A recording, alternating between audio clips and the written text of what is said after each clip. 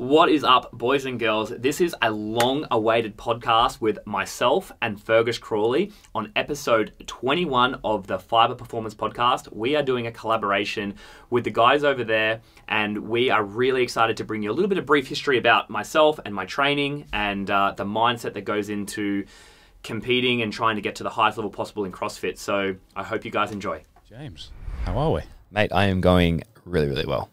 So am I. This is a nice place. This is a nice place. Gold Coast in general or this studio? All of the above. And I'll add a third, Australia. Australia, mate. Although North Queensland is very humid and very poor Wi-Fi. Well, this is, you couldn't get more further from the opposite of where you're from. Where are you from again? Edinburgh, Scotland. So the most bad weather all the time rather than good weather all the time. Yeah, exactly. So a straight swap. But let's kick things off. You're a man of many talents, many pursuits. So if somebody was to say, James, who are you and what do you do? How long you got?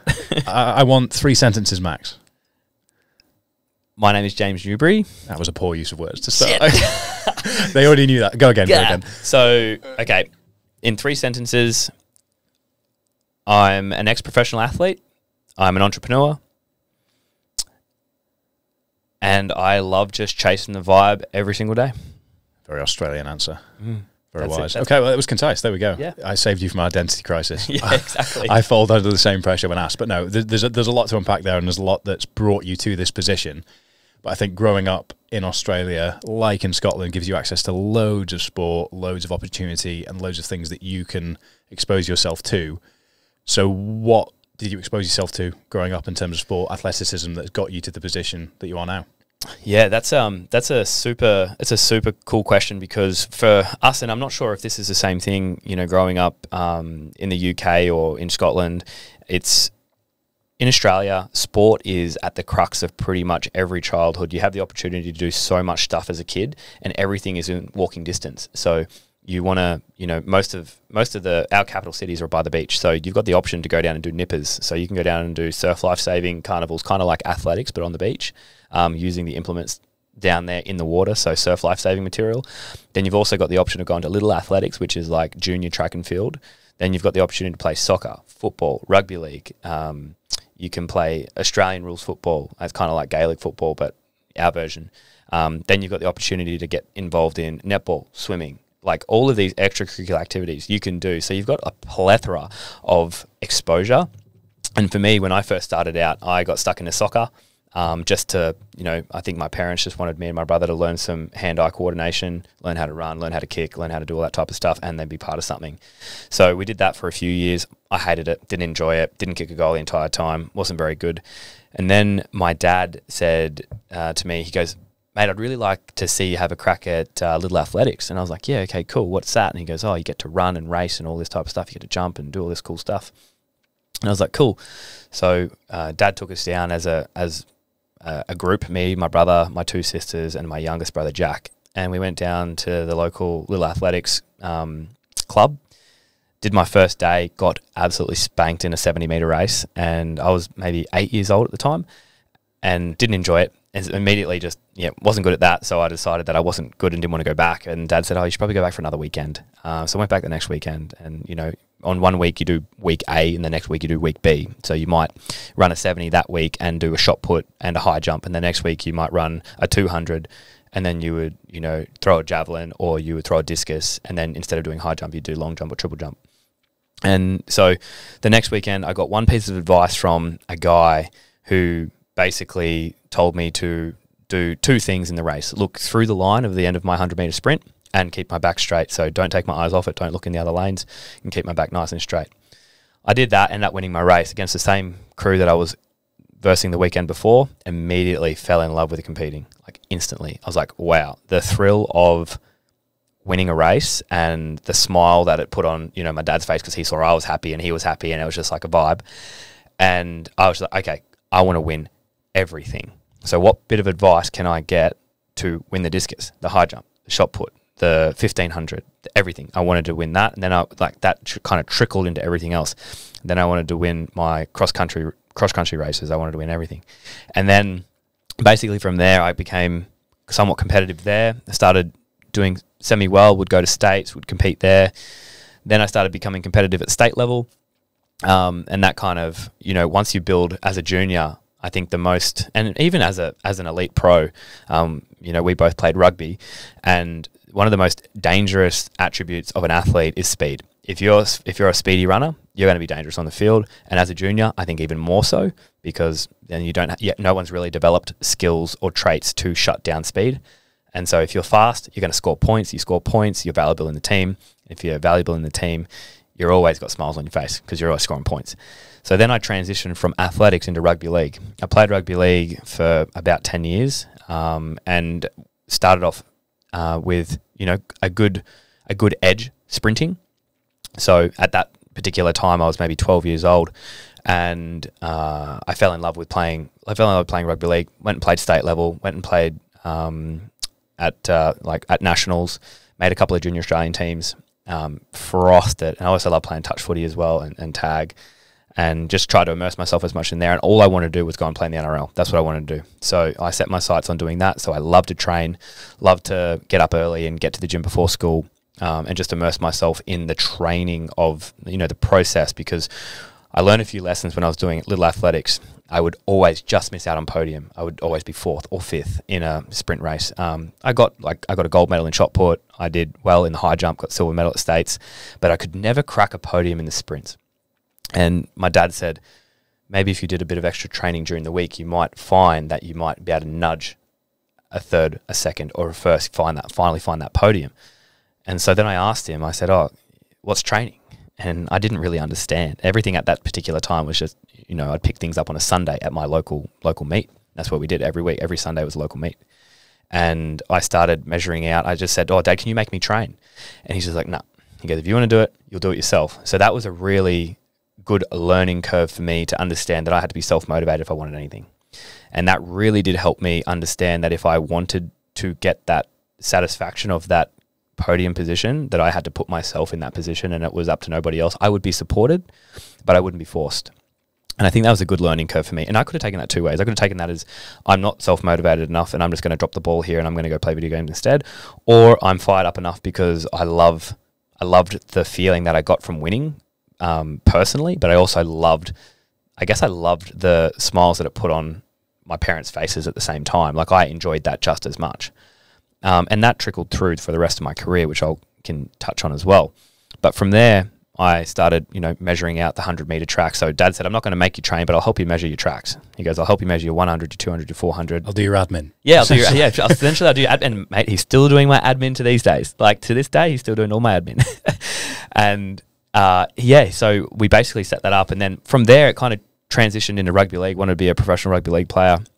Played at a decently high level. And then I kind of just stumbled from there into a CrossFit gym. And at that point in time, over the course of the last 15 years of doing sport, I'd picked up how to sprint, how to change direction, how to catch, how to throw, how to pass, how to, you know, keep my body, understand where my body sits and how it sits in relation to space.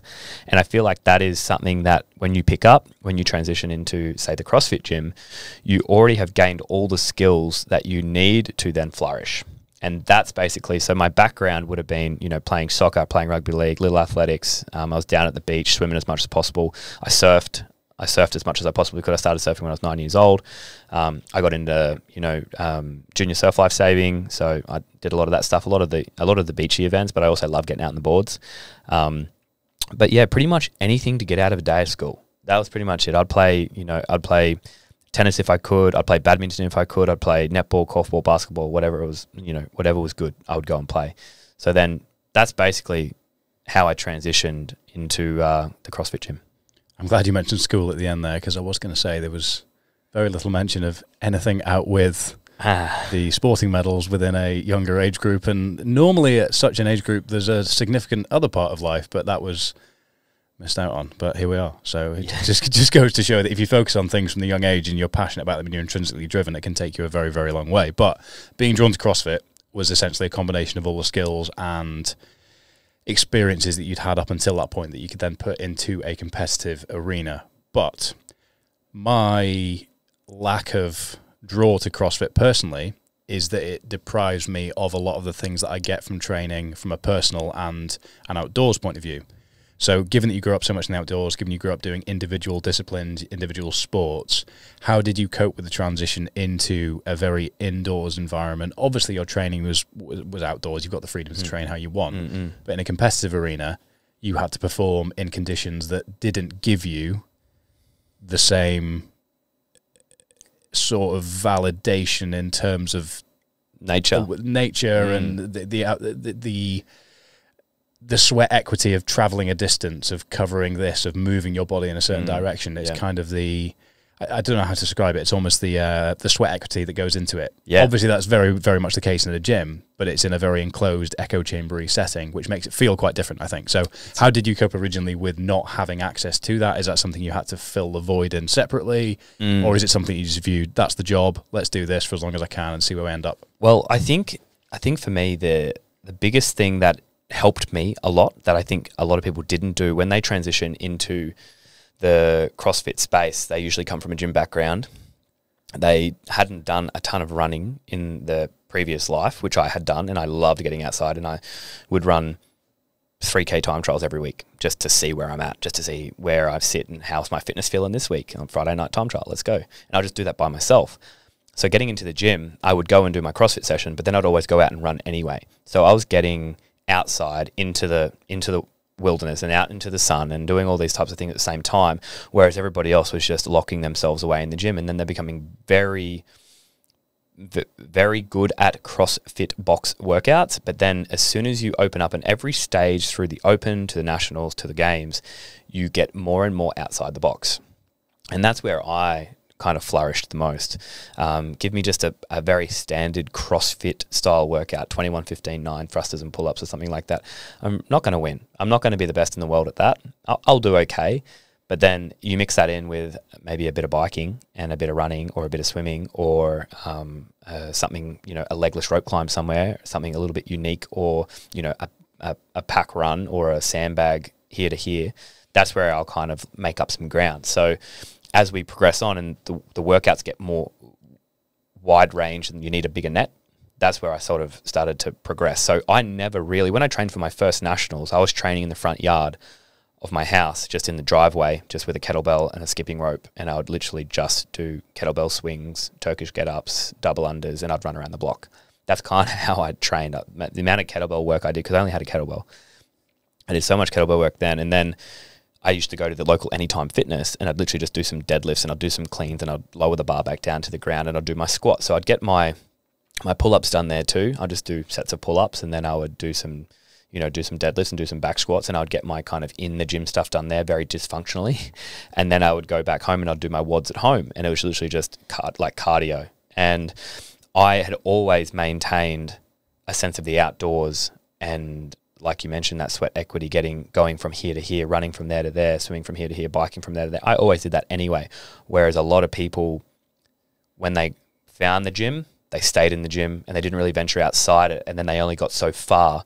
And then as the sport has progressed and evolved over time, you had to be an outdoorsy type of person to succeed. You had to figure out how to either learn how to get used to the outdoors and become accustomed with it, if you didn't already have that.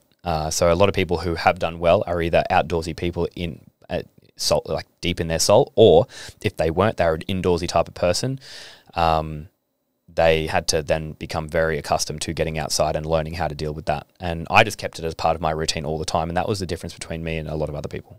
I think and hope it will continue to evolve, as it has done as well, where it becomes broader and broader in terms of the net it's casting people in, because we had the conversation in the car, didn't we, that I think the best thing that CrossFit can do from a relatability and entry point perspective is give the average population more of an understanding of what is entailed within CrossFit, to be able to give them a perspective on where they could fit within it. Because what my biggest gripe, you know what, I will say it, I'll say it. Say it. Gripe with CrossFit, and I've said this on the Omnia Performance podcast before, is that everything is disguised with fatigue or with a weighted vest, which means that for a triathlete or somebody that runs park runs or somebody that's a competent 10K runner, they can't comprehend what that big Olympic lifting bloke there is like versus them. So they can't see any way in which they can fit into that ecosystem. I understand from a commercial point of view, you don't want, and I understand why it's put together that way, and we won't dwell on that, but essentially I think this single discipline elements broaden it and open it up to more people. I agree. Which can therefore only be better for the sport, especially when the sport is so tied into commerciality. Logic would say that more bums on seats, more bums in boxes, more cleans in boxes, as it were, the further the sport will grow. 100%. So given that you are significantly more immersed in this, you've been to the games 4 times, you've placed 5th, what is your take on that? I think you've hit the nail on the head, and I've definitely spoken about this, and especially in the car with you earlier before, that the relatability at the moment between people in other sports and other realms of fitness, and there are many realms of fitness. You've got powerlifters, you've got strongmen, you've got Olympic lifters, you've got triathletes, you've got people doing Spartan races, you've got people doing high rocks these days, you've got people having a crack over at, doing turf games, and that's a bit of a functional hybrid thing too. But those specific sports like the triathlon, the 10K runners, the 5K runners, the 100-meter sprinters, the athletic stuff that we all started with as a basis, I would love to see them tested, because every time you do a test like that at the CrossFit Games, especially when you're putting out to the world that we have the fittest athletes on the planet, people want to know. Because I think that pushes people even further away. Because if they read that in a Facebook thread, the fittest athletes in the world, but I don't know how much you can... They laugh. Yeah, I don't know how much you can deadlift. I'm a powerlifter and deadlift 700 pounds. Yeah. Or I don't know how much you can run, how fast you can run a 5K. Yeah. I run it in 17:30. Haha. Yeah. It pushes people, it goes the other direction, doesn't it? Yeah, well, that's exactly right. And I feel like if we were to do a few tests where, every year there was maybe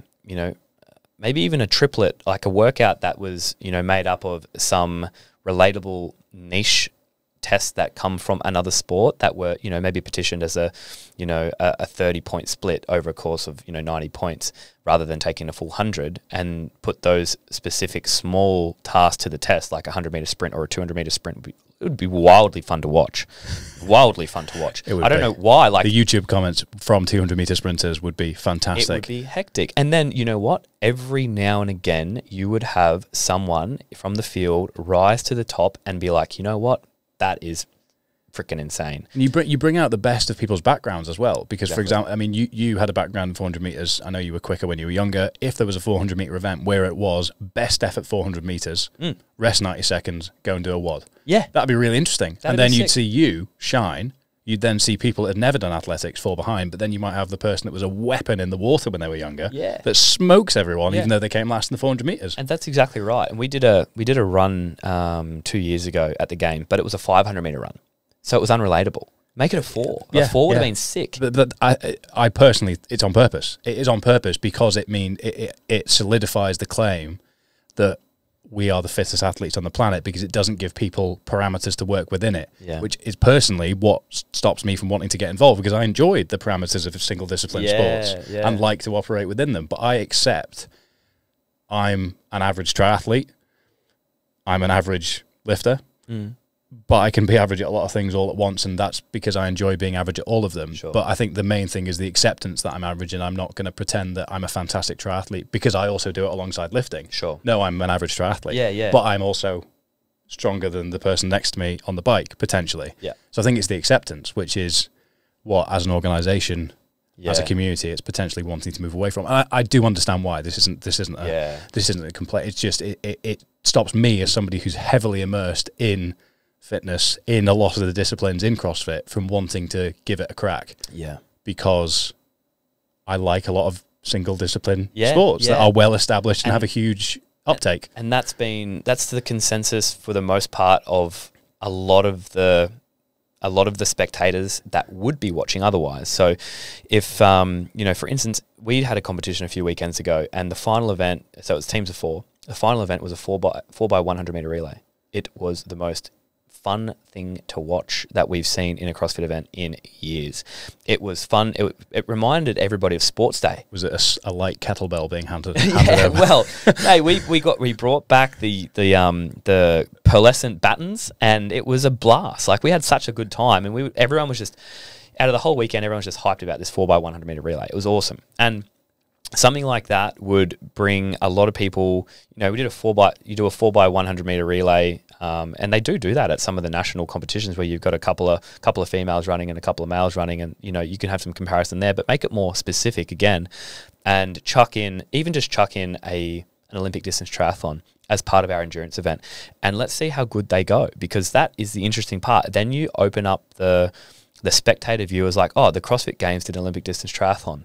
That is cool. What are their times? How can I compare? Wow, you know what? I've got a time that is similar or better, or, you know, that intrigues me. Maybe I will venture on down to my CrossFit gym and see how good I really am, and then I'll do some deadlifts and be like, wow, they can deadlift 200 kilos and I'm only deadlifting 90, and they're still doing similar times to me in the triathlon. That is insane. That's exactly it. That's exactly where I see the value. Like even a super total where you can squat low bar, you can pull sumo, because then the powerlifters can be, oh, cool, wow, these people are jacked.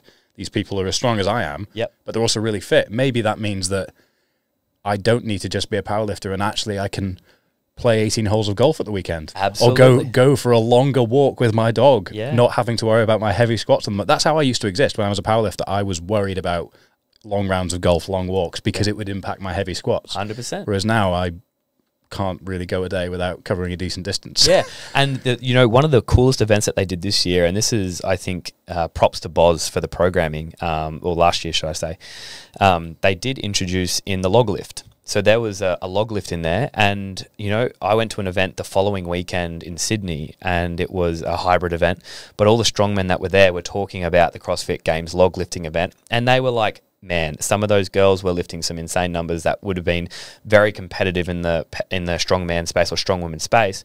Same with the fellas. He was like, you know, there are guys there at 87 kilos doing 130, 135 kilo logs, which for a lot of the countries is national level, like national level log lifts. And you've had to adapt quickly to the technique of log lifting, which is very specific and different to a regular push press. Yeah, and you've only touched it maybe 5 times in your life, and you know, and then you're just like, okay, cool. That's you know, it's sparking more conversation instead of just like, oh, you know, CrossFit's wanky. You know, it's like it sparks conversation in the right direction just by adding those things in from time to time. And I feel like they're getting there slowly but surely. I feel like back in the day there was such a bias for just being really good at Olympic lifting and pretty average at everything else. Then it went through a phase of edging a little bit more towards swimming and running. Not so much biking, but swimming and running was introduced more. And then if you look at the last, say, 6 or 7 or 8 years of CrossFit, 50% of the workouts have some form of running in them of, you know, 250 plus meters up to, you know, a couple of Ks. So that you have to be a decent runner if you want to be near the top of the field. You have to be running, you know, you're roughly running 5-minute miles if you want to be at the top of the field. That is like maybe a top 5 type of running time. But then you also should be running, you know, sub 19 5Ks, and you should be running, you know, sub 43 10Ks, and, you know, ideally, and even quicker if you want to be even better. But then you also then start to potentially sacrifice, you know, some of your top end Olympic lifting. But, you know, obviously cream rise to the top, and if you're good at everything, then you'll end up winning. So, but I think, yeah, you're spot on. And for me, adding in those types of elements, which I loved as a kid, I didn't come, and this is something, because I owned my gym for 10 years, and I'd have people walk into the gym at 24 years old and say to me, I want to go to the CrossFit Games. I was like, great, that's such a good goal. Awesome. Well, let's get through the first class, and then let's see how you feel about everything. And it's like, what is your sporting background? Nothing. Because you never played netball, you never did basketball, you never did little athletics, you never swam. No. Just, you know, it just looks awesome. And I, you know, do my fitness class at the gym. You're missing out on 15. It's not just that year of training that gets you to the games or gets you to nationals, or the 2 years of training that gets you to the games and nationals. It's the 15 years built as a kid, learning all these skills and learning how to move your body in space and adapting, and then watching someone do something and replicating it very close and quickly. Like, you don't have 12 months to get a muscle up. You have 2 weeks to get a muscle up, and then you have 1 month to get 10 muscle ups strung together. That's kind of at the point where you need it. And like you were saying earlier, we're going through a phase where people are coming out of collegiate sport, coming out of university sport, coming out of ex-professional sport, and then working their way into CrossFit, and they're getting only so far. And, you know, that's the top of the game. Now you're getting people that are jumping into junior sport, and their junior sport is CrossFit. How good are they going to get? Are they going to be running 430 miles and, you know, powerlifting total 650 or 700 kilos. You know, that's probably where they're looking at going when you find an absolute freak of nature that adapts really well and has a good mindset for it and can handle the workload. What's got me really hyped about this conversation specifically today is running along the Gold Coast today. Where did we go from to? So we went from Broadbeach to Burleigh Heads and back. Lovely route. Really enjoyed it. And along the way, it was just so cool to me to see everybody up early, getting after it, walking their dogs, having a coffee, socializing, running, not headphones, running in groups, enjoying it, getting involved and doing something. There's a clear commitment being shown, and there's a clear foundation of habits that underpins all that. And that, to me, is why I get so frustrated with triathletes that are so in their box about X, or CrossFitters that are so in their box about Y, and why the friction between them is only raising the entry point for the people that might not necessarily be there yet. And the more people that can be involved in fitness in a general term and experience the value it can give you on a long-term basis, the better we are as a species, which is a big claim. But nonetheless, seeing people in that sort of microcosm petri dish that is the Gold Coast today, bringing that to life, because there isn't that where I'm from. You don't really have that in such a high concentration in any one area in any part of the UK, unless you're in a gym or at a running track. Wow. So for me, that was really stark this morning to see, which is why having this conversation is so interesting, because I see the value in the range of fitness disciplines. No one is inherently better than the other. And I think a lot of sports would learn a lot from the sports that they often find themselves bashing heads with. Yeah, 100%. And that's where I think the sort of discussion we've just had is really the crux of, well, my opinion, and by the sounds of things, yours, in terms of where CrossFit could be I mean, it will consider itself, I'm sure you consider it, the leader in this space, but I think it could be doing a lot more long term. Yeah. And I hope that it does for the general population in terms of reducing the entry point to the self-development that is habitual commitment to fitness. Well, that's the other thing, that it could go in the opposite direction in terms of skill acquisition, because if you consider that I've grown up in a space where we are exposed to athletics and soccer and football and rugby league and volleyball and everything that you can possibly get your hands on, then you take that and you refine it and refine it and refine it, and then you say, you're going to go do this swimming event, and then you're going to go do this Olympic lifting event, and you're going to go do this, entry-level gymnastics thing, and you're going to get very, very good at CrossFit, but you don't have that... Don't drop your phone. You won't catch it. Yeah, raw athletic ability that you get from playing netball or playing rugby, that you just have to do to understand. It's the kinetic learning, I think. Yeah. I think it's, like you said, to be able to look at something visually and then replicate it. That's where skateboarding, for me, translated to snowboarding. Yeah. Where snowboarding then translated to skiing, because I could look at skiers and understand how they were moving and just go, oh, yeah, that's it. Yeah. Off we go. And that's what I credit that ability to, a very wide-ranging skill acquisition as a young age. Thankful to my parents for exposing me to so many different sports. 100%. But you are right. It could be the flip side. If the world becomes CrossFit HQ, if CrossFit HQ penetrates the White House, then we could have a very, very jacked, competent, athletic nation that couldn't catch a ball. Yeah. Well, this is the thing I'm thinking about. And I don't know whether it's a good thing or a bad thing, or whether it's going to be refined only to CrossFit as a sport. But then a part of CrossFit in general, back in the day, this was so talked about, and I think it's lost. It gets brought up every few years. Is, okay, you need to have your nutrition on point. You need to be looking after your lifestyle. Then you need to be focusing on aerobic ability. That was the next one. So metabolic conditioning in some way, shape, or form, and whether you we don't really consider 20-minute WODs an endurance event at all in our frame of mind. James, let's not go down this rabbit hole. I feel like any CrossFitters watching will already hate me, so apologies. just to clarify, I have an enormous amount of respect for it. I just really enjoy this discussion because as I've said, entry point here. I'd love it to be here. But I feel like, and I can't remember, and everyone's going to crush me for this, I can't remember where playing sport comes back into that pyramid, but it is in the pyramid somewhere. But I feel like get out and play. And this is what Matt, my other business partner, talks about so much. We just want to get out and play with as many different things as we possibly can, getting out and playing and exposing yourself to things that make you think a little more, gain you a little bit more experience in something, get you to meet and socialize and network with other areas, and not just people, but environments and settings and stimulus like catching and throwing and swimming and jumping off a bridge. I don't know, like jumping into water, something like that. Those types of going out and playing in general in what we have here on, you know, on the Gold Coast, getting out and immersing yourself in as many different things as possible is just going to enlighten you just a little bit more on what you enjoy and what you don't enjoy. And if you just refine yourself to this small box and this small path, then you're limiting yourself to a certain space, and maybe you love that, maybe you do love that, but it's just keep an open mind and you might find something that really fires you up. So that's something that you're a fantastic advocate for, because you are a very multidiscipline athlete. You are a very multidiscipline human being, as you described. You are, hi, I'm James Newbury, the irrelevant sentence that it was. I got flustered. Ex-professional athlete, entrepreneur, and good vibe chaser. So the entrepreneur element and the good vibe chaser, those are the two components that we haven't discussed within the context of the first.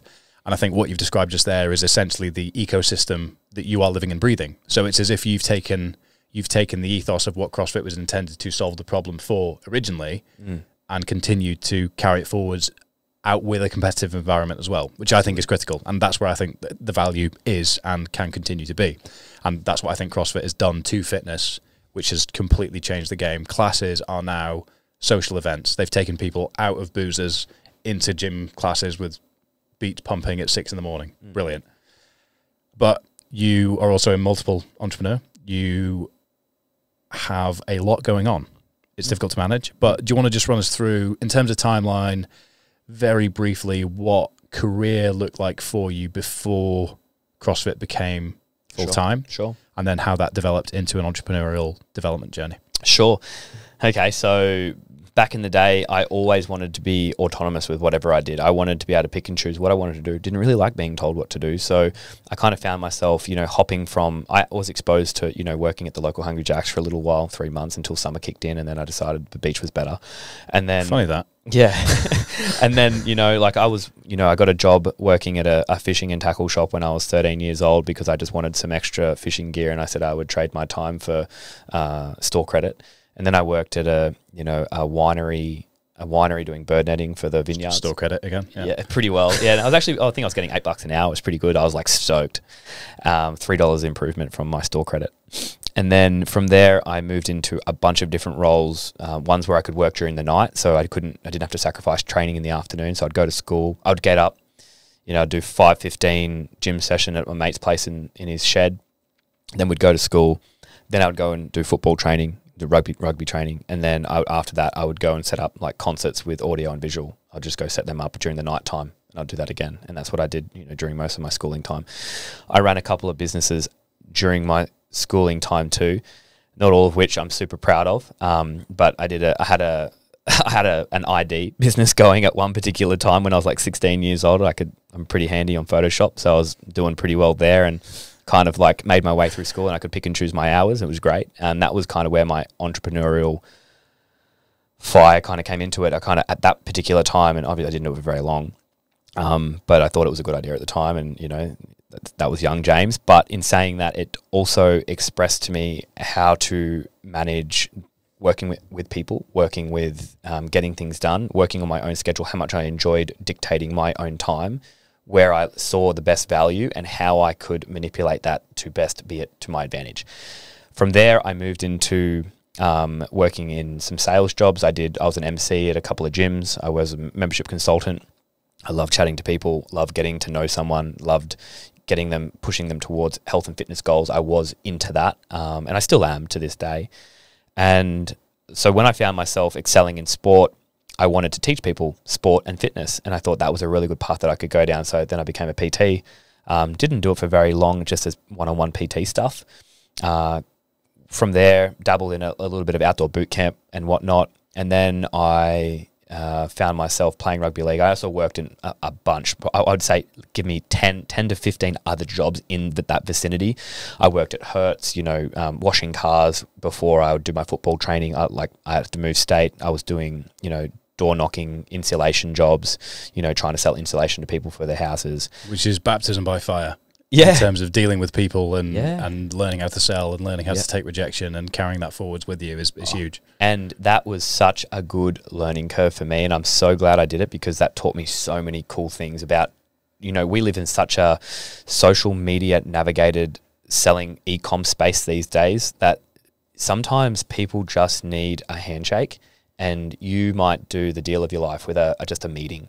A networking meeting or a handshake or saying g'day face to face with someone, and that might just go above and beyond, $1,000 a week ad spend or $1,000 a day ad spend, and you'll get more from it as the person committing the spend as well. Yeah, it's like we talked about before. It's like you might have 1 million followers, but only 5K of them are really invested in you, and the rest is just fluff. You'd rather have 50K followers and die hard followers, or even 15K followers and die hard followers, because at the end of the day, you might be doing this ad spend and it's fluff around the edges, and then you might go and shake a hand with 3 people that are they're your mates, and then you work for each other and they want to bring you up, and then they might be the best deals you ever done, and you only had to do 3 of them. Whereas you might touch 50,000 people in an ad. It's the exact same principle as don't stay in the CrossFit box, isn't it? Yeah, get outside and don't stay behind the desk plugging in ad spend. 100%. And so I took the skills that I got from there and transition them into the next thing, and then end up getting into Sydney. And when I got to Sydney, I ended up wanting to be a CrossFit coach. I found myself in a CrossFit gym, absolutely loved the vibe. I loved the difference between training really hard, which I did for my rugby league career. I put it first. Everything was first for rugby league. And then it always came down to the coach's call on who best suited that position. Are they better friends with each other? Maybe put them in 6 and 7, or that prop doesn't really like him. So it's social science, essentially, isn't it? Social science. And I wasn't about it, because I came from Adelaide, and Adelaide's not a rugby league state. So instantly you're put at the bottom of the rung. You might have every skill, every ability to do what the next person does, but then it really depends on who grew up closest together and who has the best recipe to do well. And I then sat down and I looked at someone who was 28 years old. I was 20 at the time, 28 years old, playing at the same club, same position as me, doing the same thing, having a beer after training, and he had never had a run at first grade. I thought to myself, fuck that, I'm not doing that. Don't want to be there. Thanks. So decided I'm going to open a CrossFit gym. And I was like, I get to run my own schedule. I get to have my own place. I get to be invested in myself. Screw it. That's what I'm going to do. So I went and worked out in the mines. I did that for about 12 months, saved up enough money, did a couple other things, bought a block of land. We did bought and sold a block of land, subdivided that stuff. And then in the course of that 12 months, then opened a gym, and then basically had my gym up until just recently. And then along the lines throughout that whole period, there's always things popping up from time to time. Tried to start a chalk business at one particular time, did online programming for a long period of time, set up an e-com timer business, which is still ticking over today, the Tiny Timer. Then from there, I'm probably missing things here, but ebooks, I've done a ton of ebooks, a lot of e-com work. And then just recently started a business called Phyba, which is our supplement company. Just started another business with a mate of mine, Khan, which is swimwear. So basically Dickies, Speedos. And then we try and refrain from using any other brands' names because they've monopolized it. But Budgie, we still buy Budgies. The thing is, if Budgie come out with a cool design, we're happy to support them. So Khan bought Budgies the other day, and he's just like, look at these things I got. They're sick. We in the UK, we just call Speedos Budgies as well. Yeah. At least in my social circles, rugby background, they're just known as Budgies because they have monopolized the Speedo market in the UK. And that was their ploy. And in the beginning, they said, we want to change the name of what these are from Speedos to Budgie Smugglers and Budgies. And they did it. Yeah, they did it. And so we still kind of refer them to as Budgies. But yeah, so we have La Boys, and that's growing and expanding at the moment. And then I also have another business with my brother, which is Soul Sense, which is basically plant-based, chemical-free fragrances that you can kind of either have in a balm or you can have in a liquid spray. But then it also comes in diffusers and makes your place smell nice without clogging you up full of chemicals at the same time. So I have a flight to catch in about 14 hours, which means that I'm not going to unpack each and every one of those businesses because I'll miss it. Yeah. So what is at the core of all that? Because there is so much there, and there'll be people listening thinking, what on earth is going on? There'll be people, there's probably people thinking, that's too much. He spread himself too thin. None of those businesses can be successful. There'll be the naysayers there. There'll be people saying, how could he do that? He's superhuman, or has he stopped training, or all these things. There'll be sort of people trying to stack it up against their own lives, as we will inherently do as humans.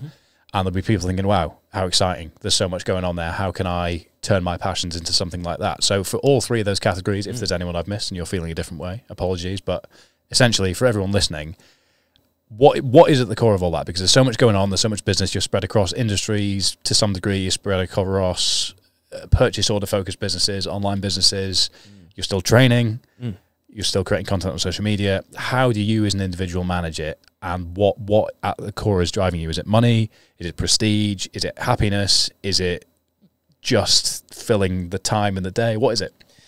For me, everything I do is about experience. I love to, as I said to you before, I love the experience of meeting new people. I love the experience of trying something hard. And that hard thing could be a hard Ironman. That could be starting a new business. That could be a startup. That could be expressing myself in a different way. I love a project. I love working on old cars. I tinker around with old cars as well.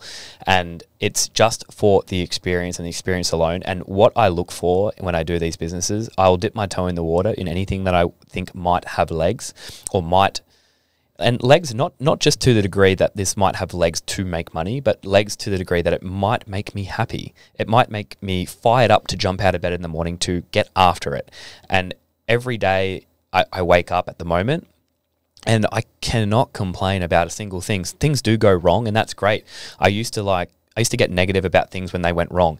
Now I get fired up. It's like, great, I get to put some of the skills that I've learned being a professional athlete to the test and figure out a way to navigate how do we fix this and how do we make it better than we thought it was going to be.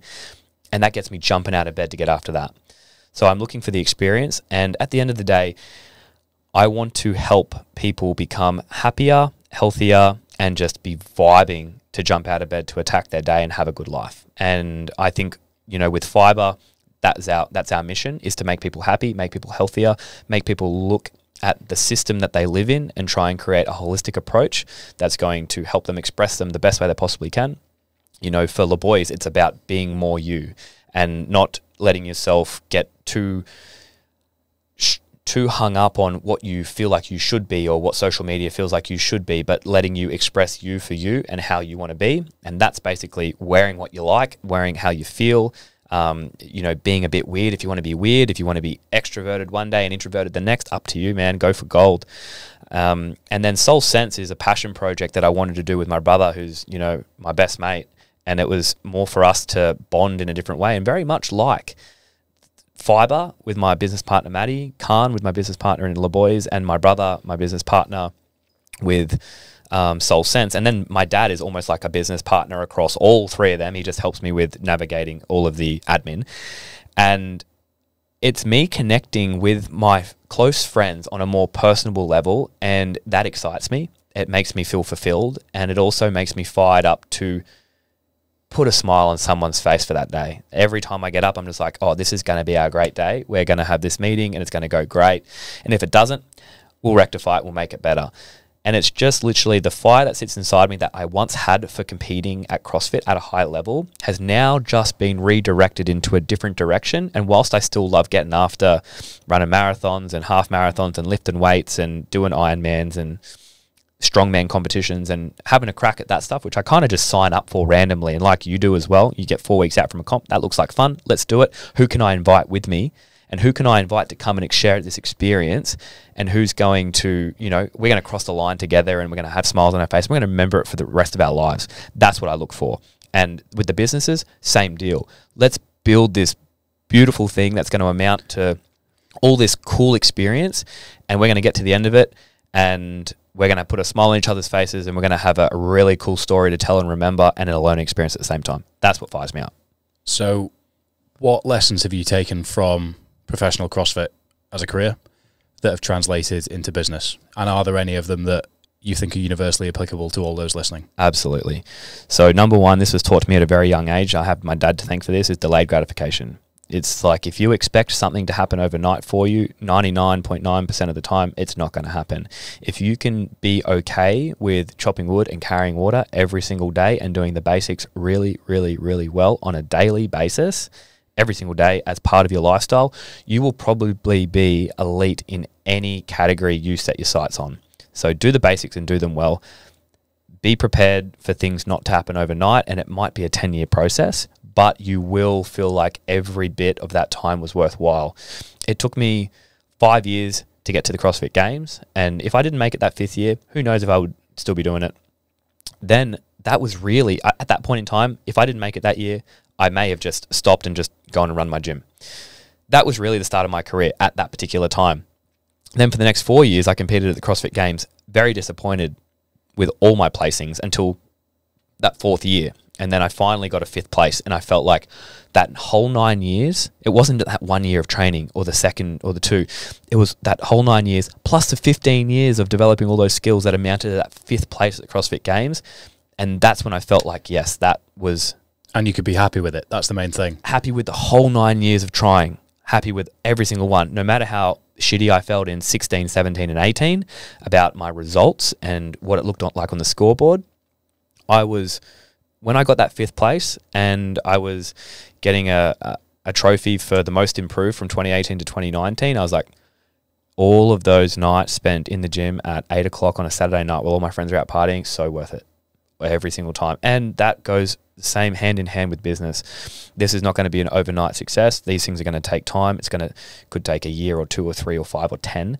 But I will get to a point where I'll be like, oh my God, I learned so much cool stuff. I met so many cool people. I traveled to the coolest places on the planet, and everything was worth all of that, all of the struggle that you go through and all of the kickbacks and all of the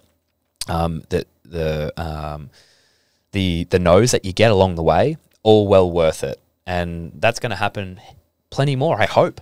Like all these things, they amount to the whole experience and the whole journey that I guess we call life. But those things, knowing now what I know from, putting so much effort and time into that CrossFit career, I've taken so many of those learning experiences, and just I know that whatever... I actually was given a piece of advice. I've spoken to a lot of sports psychologists in the past and a lot of people, and I found that the best information I ever got was from a counselor who I sat down with, and she didn't even charge me. She literally just sat down with me, and anytime I wanted to chat, I'd send her a text and say, hey, I've got a comp coming up, feeling a bit agitated about it. Can we have a chat? And all I had to do was buy her peppermint tea.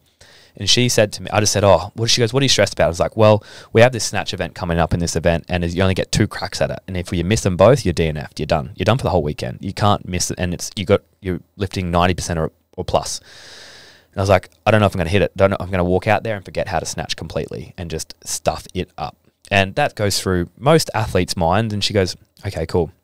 Let me put this in perspective. When was the last time you forgot how to snatch? Ever? I was like, I never have. She goes, okay, cool. Why are you worrying about it? You don't ever forget how to snatch, but you're worrying about the one thing that's never happened. And I was like, great. Okay, cool. So that put it in perspective. And now I've transitioned that into the train of thought. What is the last thing that I focused my complete and utter laser focused on that I did not succeed in? Can't think of it. So I know whatever I attack with absolute 100% laser focus and with no distractions, and I put everything into, it will go well. That's it. Is there a destination, or are you completely journey oriented? Completely journey. There's no one particular point that I'm just like, if I get to here, I'm going to be good, because I know that does not exist. I know that every time that I've crossed a bridge or kicked a goal, I've put the goalpost further back. It happens every time. So I've stopped chasing that. All I'm looking for is fun, enjoyment, put a smile on my face every day, do it to somebody else, and I'm good. That's it. Keep doing that every day. I think it's the healthiest way to exist, and it's something that I'm not as good at as I'd like to be, but it's something I'm working on. So for anyone listening that feels that they are constantly moving the goalposts, you're always going to do that. You're never going to find, I don't think you're ever going to find that space where you're just like, you know what, I'm just good to die. I just feel like you're always going to be searching for a little bit more enlightenment. And I feel like that's cool. It's part of the journey, and that's what I like. I enjoy the journey part of it. And I had someone ask me the other day, I got a call from a friend of mine who's in Sydney, and we don't see each other very often, but he said, "How you doing?" And I'm like, "Mate, I honestly am living my best life. I'm having a good time. I'm happy on a daily basis.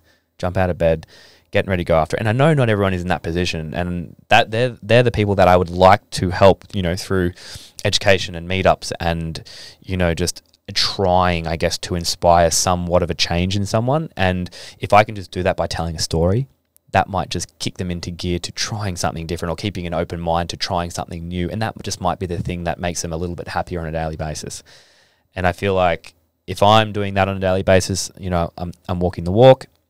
And if I can help people do the same thing, then it's all just good karma just flowing through everyone. That's like kind of where I'm at. And I'm just enjoying just plugging away and doing my thing and meeting really cool people along the way, like yourself. Like we haven't met until today, but we've conversed a little bit through IG, and I feel like this is a long time coming. I was like, man, I got to meet this guy. I feel like he's my British brother from another. My dreadlocks aren't quite as impressive. Yeah, that's all right.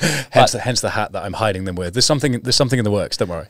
But I feel like this is the whole part of it. Is we've got all this really cool opportunity, and it's like, okay, who actually wants to go knock on all these doors? That's it. It's the only way you can become more journey oriented rather than destination focused, is by taking risks and exposing to things that you are uncomfortable at the thought of. That applies to training, that applies to business, that applies to general development, relationships, all of the above. I think that's sort of the core tenet of how I exist. Is if it feels like something that is going to be risky, challenging, but rewarding, 99 times out of 100, in my experience, in your experience by the sounds of things, it's something you should at the very least dip your toe in and pursue somewhat. And if you come out the other side having learned some lessons, great. Lean into it. Yeah, you lean into that type of uncomfortable feeling. It's like going to knock on a cold door, and it's like, "Hey, my name's James. I'm here from this insulation company," and they just shut the door in your face. You're like, "Whew, it wasn't so bad." Next one. Yeah. One punch in the face, and then the second punch in the face doesn't feel so bad, does it? So, in terms of training methodology, we're going to discuss that more on the Omnia Performance podcast right after this. But thank you very much for your time, understanding a bit more about who you are as a person. But we're going to get nosy with data, information, and training on a second podcast recording. So thank you very much. Really appreciate that. And where's the best place for people to find you online? Just at James Newbury on IG. That's the best place. Easy. Nice one. Thanks a lot.